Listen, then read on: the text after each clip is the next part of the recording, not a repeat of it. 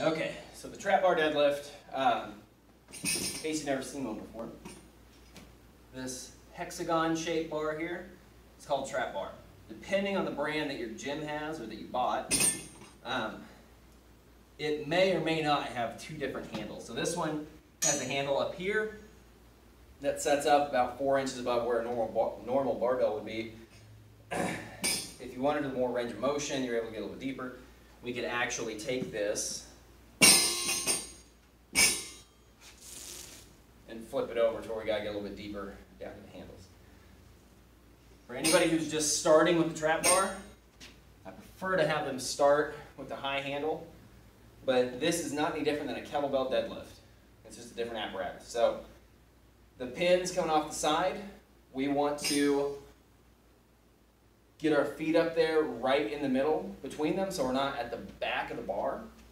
So we don't want to be feet at the back reaching forward. We're going to walk the feet up in the middle, hinge the hips back. We're going to bend the knees just enough to get down, squeeze the armpits, drive through the hips, stand up tall, push the hips back, return to the floor. So, one of the things that you might see people do, or that people commonly do, is they do this trap bar deadlift and they get super wide with their feet. What ends up happening there is that when we go to grab the handles and go to actually pull, those knees buckle in to get out of the way.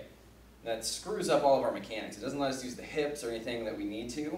And it makes us pipe all that force right through the knees. So, bring your feet in some. We don't need to be super narrow, but we want to be no wider that we can kind of keep the feet or the knees over the feet when we come down to the bottom. And that might mean your knees are pushing against your elbows, your forearms.